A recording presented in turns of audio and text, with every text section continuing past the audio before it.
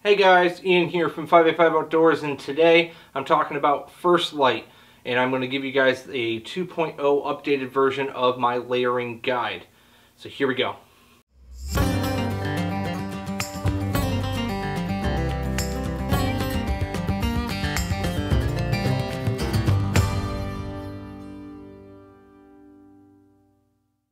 So I've been using First Lite clothing for about 3 years now.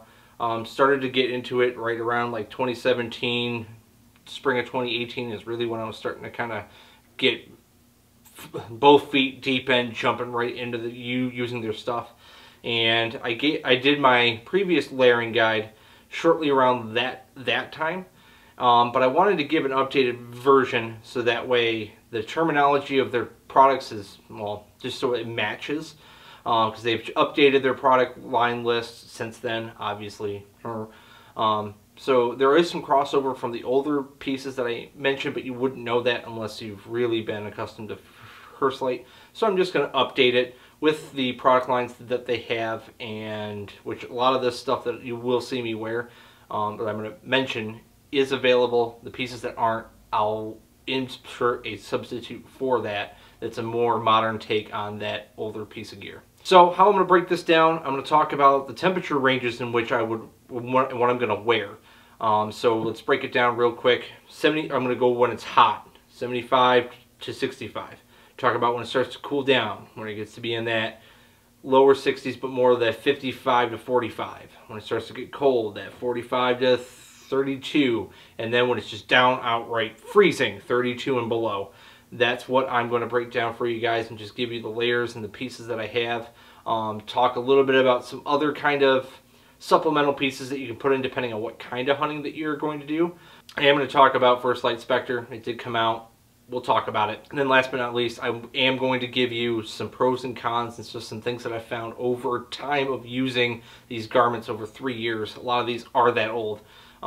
Things that I found of concerns, and that First Lite may have actually now have answers to those concerns. So without further ado, I'm going to jump right in. Let's talk about what I'm going to wear when it's hot. So when it's hot, and I'm talking like 75 degrees to 65 degrees, lowest maybe like low 60s, I want to wear as little as possible, kind of prepping more for that heat side of it, so that way I'm not overheating, but I also am carrying some insulating layers for that quick just throw right over top of me to get that heat in once the sun goes down or starts to go down and the temps begin to cool off. So let's talk next to skin really quick.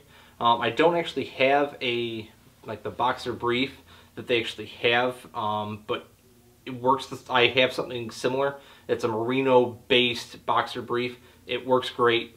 Phenomenal. I can just wear those and I don't really even have to throw on like boot cuts or long johns even into like the 50s. So excellent garment to wear. You're maximizing that ability to have that versatility, there we go, versatility of merino wool to keep you cool when it's really hot, keep you also really warm when it's really cold. So I'll wear that, and then I'll wear the Triad, which I think it's the Triad sock, and it's the 1.0, but it's their compression socks that they have. It's made out of merino wool, a little bit of synthetic in there, but it's structured in a way so that way when you're wearing boots, you're not going to get blisters on the back of your heel or any of those really high wear spots. It's padded, so that way you can be on your feet for long periods of time. So I'll wear those two things, and then there's a couple different ways you can go. I don't have the corrugate guide pants. I want to get them, but I don't have them. But the Obsidian Merino wool pants, the 1.0s, I have those. Those are jack of all trades, very versatile. They can handle that 80-degree heat, meaning it's not going to make you super hot. I have two variants that I own. I have a flat dark earth and a fusion patterned Obsidian Merino pant. Basically, I kind of flip-flop between the two. In the fall, primarily for deer hunting, I wear the more flat desert earth that kind of fit in more with those brown color palettes and color tones. And then for turkey season, I like to use that fusion pattern, or if I'm up in a tree stand, just to help further blur out my outline. These pants are great. They're really quiet. They're mostly a merino wool blend. There is a little bit of spandex to it, but it's more that merino ripstop kind of material. So that makes it really, really quiet, which is exactly what you want inside the deer woods or turkey woods, especially if in your tree stand. You're not brushing up against anything, or if you sit down on your tree stand, it's not making any noises. It's just nice, calm, cool. Keeps you nice and cold, but also keeps you really warm when the temps start to drop down into the low 60s. Okay, so for the top, I have a crew, which is the Airwool. Both of these are going to be the Airwool or wick, would be another name for it, probably nowadays. I have a crew top, meaning there's no hood, be right here in Fusion. And I also have their wick hoodie, which they do have still. And it's basically the same thing as the wick crew top. It just adds a little bit of a hood. You'd be surprised at how effective and how much more heat and warmth is retained when you just add a hood to a garment and you just throw that over top of your head. It's invaluable. I like to go with the hooded versions. That's 9 times out of 10. That is, if I need to go light, that is the one I'm going to grab, is the wick hoodie, just so I have the added warmth piece. Now, let's talk about the insulating layers over top of this. So, sitting out, glass in a field, sitting up in a stand, it's blazing hot, sun's beating down, and then now we're in that prime hour where the sun's starting to go down, just touches the ridge top, and immediately, boom, you feel the temperature start to drop. My insulating layer through this is just something really just quick. I just need it right now because I know it's going to hit me like a ton of bricks. Is the Catalyst soft shell jacket. I'll throw that on. Well, it's in conifer, which is their green. It's a soft shell, so therefore it's a very soft exterior. It's very quiet. Doesn't really cut wind, but it does a great job of delivering that insulation when you need it right there, while not adding some nylon pieces that might be a little more noisier, so you still retain that stealth. That would be my system for those types of days, which is typically early season. You got it. Spring, yeah, when it's really hot. So let's now talk about that 55, upper 50s, low 40s stage. Now this is where things are going to kind of blur just a bit. It's going to depend on what end of the spectrum that temperature is going to sit on. Let's just talk about the upper 50s side of it. Base layers, merino boxer brief. If I'm doing more of a tree stand hunt, the only thing I'll add is the fuse or wick boot top long john over top of those. Now the reason why I get the boot top is I don't go for that full long john because I can still get the same effect by just using my socks. So that boot cut goes down to about mid calf. I'll pull the socks up over top of that, boom, long john. It's right there. It's fine. Then pant wise, I will use the Obsidian merino pants in the upper 50s, mid 50s. We start to drop into that 50 degrees, I won't wear the Obsidian pants. I'll actually switch over and wear the Catalyst pants. They're fleece lined, little more insulation within the actual pant itself. So trying to use that a little bit more to my advantage, especially if I'm stationary. That's when I may also take off the fuse wick boot cut john. May not wear that unless it's definitely in the 40s. Then yes, I'm wearing all those. But that's just kind of like a fine tune, like just a little ticker kind of a setup for that. But generally, if I'm up in the upper 50s to mid, Obsidian pants. Drop below that, Catalyst soft shell pants. Gonna wear those. Once we get into the 40s, wearing all layer systems.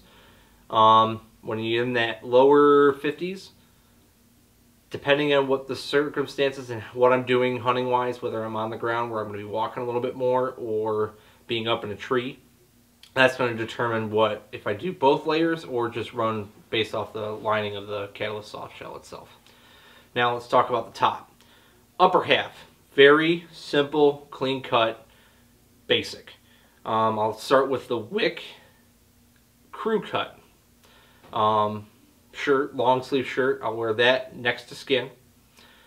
And then I'll have the Klamath hoodie, which is a grid fleece. I'll put that over top of that.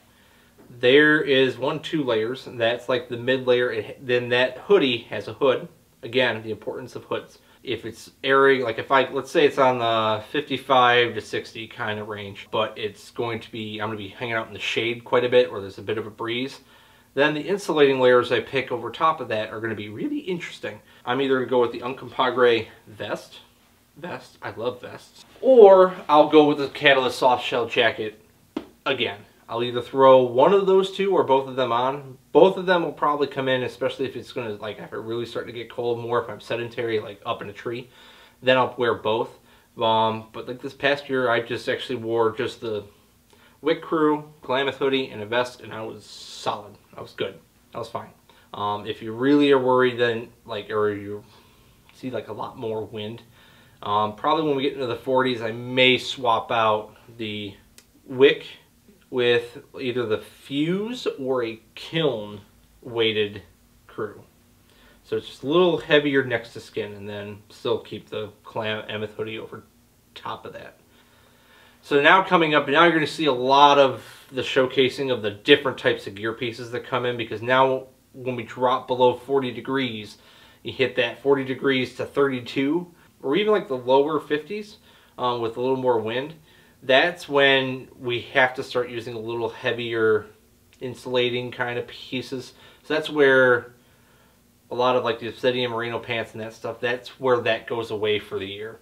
I really won't bring those out anymore unless it's just like an added base layer underneath what I'll eventually talk about that I got that you can also use when it gets to be this temperature range. Alright, so let's talk about when it starts dipping into like that 50 degrees and to about upper 30s. So that 50 to 35, there's a lot of different kind of, like, there's some playing room within this, but this is where we're going to bring out some more of our heavier pieces, and these are, I'm going to try and supplement, because there's some of the things I'm going to say that I have. They don't make anymore, unless you can find it used, but I'll give you their equivalent that they have now. So let's start base layer. Guess what? Standard cocktail is the last one, except switching out maybe a little heavier boot cut john along with that on the kiln weight. Cold weather sock, you can get the cold weather OTC 2.0 sock. But then the pants, the Obsidians are gone, not going to wear those. So I'm either going to wear the Catalyst soft shell if I'm going to be more active, or that's going to be a base layer that I'm then going to wear underneath a bib. For this one, I have the Sanctuary bibs. That's a bit overkill for this particular temperature. I mean, unless you're planning some all-day sits, which the beginning of November can be within this temperature range. If you want all-day sits and never feel cold ever, from the waist down, chest down, get the Sanctuary bibs. You're all set for you're set for like the next 2. But the Solitude level bibs are like that, not as heavy as that. That would be kind of the equivalent of the old Woodbury weight. So the Solitude bib, Solitude jacket will also work in this time, this weight frame too.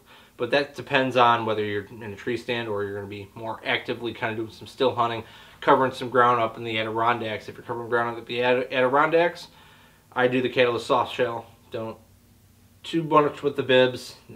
These are meant for being a little more active. Supplemental piece if you are that more active still hunter, covering up some hills of high tour, the Adirondacks, anywhere down south with a lot of hills and drainages, but you're going to sit still and kind of just sit in one place for a bit, but you're afraid you're going to get cold. A good supplemental piece to other than bibs would be actually their Uncompahgre puffy pant, which is this. They're extremely light, they're easy to pack in, they actually have a full length zip from the hip down to the ankle. You can take them right off, slide them right over your pants, zip, whoop, and then you can sit there and you have that Solitude bib level insulation, but in a packable pant. Also, if you don't have the money to afford the bibs, that's a little bit cheaper, these pants, especially if you get in the solid color. Get those pants. They're a little noisier than like what the bibs would be, but it's a good workaround than getting just the bibs. So, fun fact for you. That's going to take care of the legs. Now, upper body. This is where I got My next to skin, I want to be on the lighter side, so that way it very quickly can react to whether I need to be warmer, whether it be cooler. More so if I need to be cooler, because I'm going to be walking around kind of getting out, and I'm more preparing for now that cold side of me becoming sedentary. This is when I tend to want to be in a tree more, obviously, because this will cover right about end of October into the beginning of November, which is prime time. So I'll start off with the crew cut wick hoodie. If it's more so going to be on that warmer side of things, or I'm going to have to hike in a little bit farther, and I know that. If it's more of a quicker walk, or I'm going to do like more of an all-day sit, I'm going to want to bump up to probably the kiln level, or the fuse. Well, fuse first, then kiln. Kiln's like right at like the second heaviest layer that they have, which is now going to lead right into the heaviest one that I also have, what I would wear over top of that, which would be my furnace Henley. That's like the heaviest merino base layer that they have. This would be my mid layer, so this is where the bulk of where I want to keep some body weight and start generating some warmth would be with that garment right there. Now on top of that, this is where got some interesting little cocktail combo kind of things. If we're airing towards that upper side where it's just 50 degrees, I can throw on, I actually wouldn't even need to throw on like an Uncompahgre puffy vest. If I'm going to wear a bib, if I'm going to wear the Sanctuary bibs, I'll stop right at the Henley and leave that right there. Won't go any higher than that. And then just throw the Woodbury, or equal level is the Solitude. I'll throw that over top of my core. Now if I'm going to be more active, let's say doing more of like a still hunting type thing, where I'm going to have some moments where I'm going to be sitting still, and it's more towards that colder end of this range, that's where I'm going to throw the Uncompahgre vest over top of that. I want to target my core. You have to keep your heart warm. That'll keep your extra digits and everything else warm. So the vest is a good way to target that. Then when you couple it with the Woodbury or a Solitude level jacket, that would work. But that Solitude jacket really isn't built for if, let's say, you're now the guy that's hunting out in the Adirondacks and you're going up and down hills or high tour, and you really aren't the guy that wants to be able to just like, doesn't like sitting still and you're going to move and still hunt. Get the Uncompahgre jacket. This is mine. It's actually an ash gray because I actually plan on wearing this either in a tree when there's no leaves around and there's more of like some like ash bark type bare bark kind of going on. That way it blends in with that and the skyline. Also in wintertime when there's actually some snow on the ground is typically when I would actually really wear that. And that's like gun season. For me, I will still hunt in gun season. I can do that. And that's where that jacket fits more my hunting style. The Woodbury is going to be my go-to, or the Solitude jacket if you can't find the Woodbury. That is my go-to during this time period when I'm up in a tree with a bow in my hand, waiting for deer, doing rut things and doing deer things. That's going to be the jacket that I use. Now, let's talk about when it gets frigid. I mean like upper 30s and below. More so 32 and below because I've had to experience this and I got to test some of these new pieces in 19-degree weather. So when it's like frigid, I mean like 19 degrees, yada yada yada, you want to go up to the heaviest that you can get. You can still do the same combos of like the boot top with the sock, up the weight of the boot top, get like furnace kiln, the heaviest one that you can find, wear that. Catalyst soft shell pants underneath your bibs. If you're going to choose a bib and you typically live in this northeastern kind of climate, we're in December, there may not necessarily be a lot of snow, but it's going to get cold, or you're going to be out there for long periods of time when it's like 32 degrees or like 29 in the 20s. Get the Sanctuary bibs. It's worth the money. It's worth the comfort. These things, it's like a giant 0-degree sleeping bag that they turned into pants. It was unreal how warm I was from here, well, really waist down. Up here got a little cold because my jacket didn't really match that level of heat, so I was dissipating more heat. And it was really windy. But lengthwise, like I was toasty. As soon as it got up into like 35 degrees, the Sanctuary bibs are overkill. To be honest, I mean, I could have taken a nap. I was so cozy. It was like taking like a little fluff tortilla, just rolled myself up on the couch. That's what it felt like. It was excellent. it's worth the money. They're worth the money. When you get frigid, you want to up that. Catalyst soft shell, Sanctuary bibs, can't go wrong with that combo. Now let's talk about the chest. Chest, again, furnace. Try and find a furnace crew, or if you can't really, there's not really like a furnace crew, I do like a kiln crew. Furnace, Henley, the vest, the Uncompahgre vest, or the Catalyst softshell vest, or the Sawtooth hybrid softshell vest. Either of those, actually, yeah, either of those will work. I just like the Uncompahgre because it has a little more, it's like a puffy jacket, which has some more insulation qualities to it, though any of those will actually work. And then, if you can get the money, get the Sanctuary jacket. If you can't, the Solitude jacket will work just fine, but you'll be able to stay out there longer than you would otherwise. And that pretty much covers that. Now, there's some other little tips and tricks that I've kind of learned about how to keep myself warm, especially when it is frigid like that. What's nice about having a vest is there's pockets actually inside the vest. I'll take those big flippin' body warmers or hand warmers, and I'll shove 2 of those in those pockets, zip them up, throw the jacket over top of that, over top of the bibs. Toasty. Tacking that core, trying to keep that core nice and warm. Then I put hand warmers in the pockets of my jacket, so that way my fingers are nice and warm. Now, the accessories and stuff that I actually throw over top and I carry as well. The Tag Cuff Merino beanie, excellent. I have one in Fusion and one in Blaze Orange. These always go with me.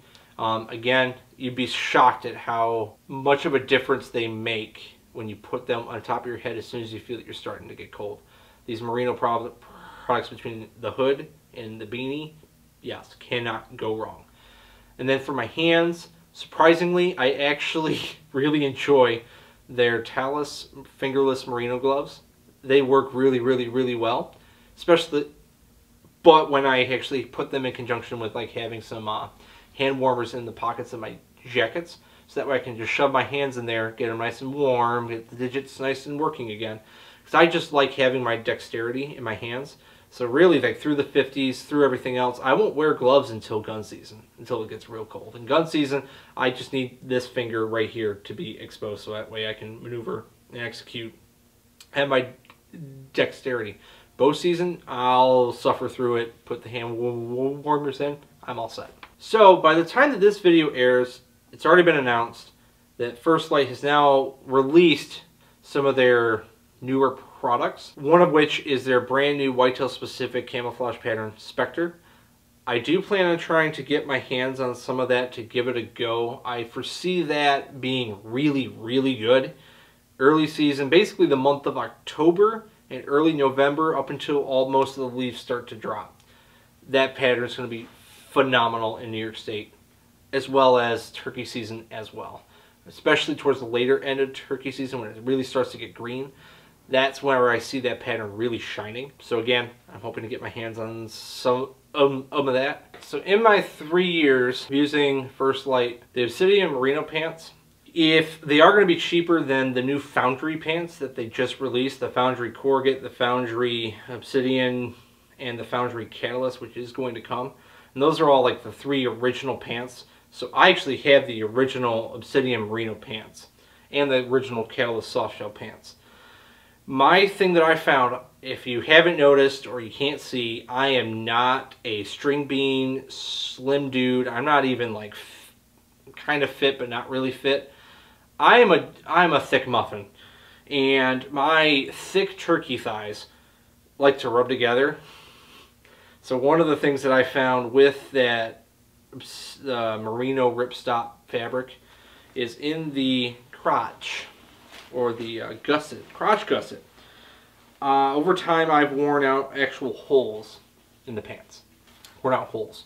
And that's just because I got like luscious thighs. Sorry, can't help it. But if you're really good with needle, or now what's excellent is that First Lite came out with their patch tape. That will also work phenomenally for this particular fix as well, where you can actually reinforce, put that tape over top of those holes. It's fine, you can save the pant, or take a little bit of like more durable cloth fabric and just sew that on there. That's if you can't afford the foundry pant. Now, I have not had my hands fully on the foundry pant, but from what I've heard is they've described the foundry pant and the changes they made. They actually reinforced and changed out that particular section of the Obsidian pant and has it more like what the Catalyst soft shell has, which is more of like a more like a spandexy synthetic kind of material there.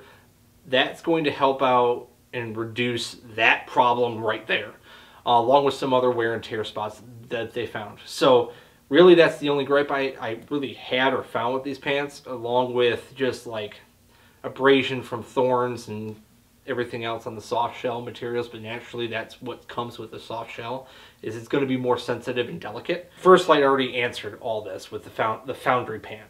So if you can afford the money to get the foundry pant, you won't run into this issue. If you don't have the money for that, just get yourself a little bit of that ripstop tape. It's 10 bucks. Just get it. You know it's going to come. Unless you're a twig string bean. But just know that the Obsidian Merino pant's a little bit more delicate. But it's the trade-offs of that in terms of functionality and versatility. Can't beat it. That's really all I found, honestly. The tailless, like fingerless merino gloves, if you do run into like some thorns, it does kind of abrade kind of the glove just a bit, but nothing like catastrophic that you can't fix with. You just have to get handy with a little needle and thread, and honestly, it doesn't take very long to fix that, re-patch and re-sew that little hole up that kind of occurs over time with that. But other than that, like I've had no problem with the beanies, no problem with socks. Socks I still wear all season. I have 2 pairs. I'll swap, use them heavily throughout the entire season. No holes, anything like that. So just little things here and there when it comes to First Lite. I really hope you found this video helpful, insightful.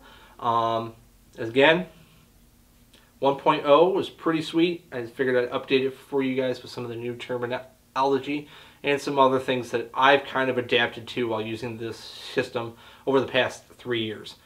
So I hope you guys enjoyed this. If you haven't yet, please hit that red subscribe button below. Hit the bell for notifications so every time that we upload a video, you will see it. And if you haven't yet, please go back and check out the Fall Season 2.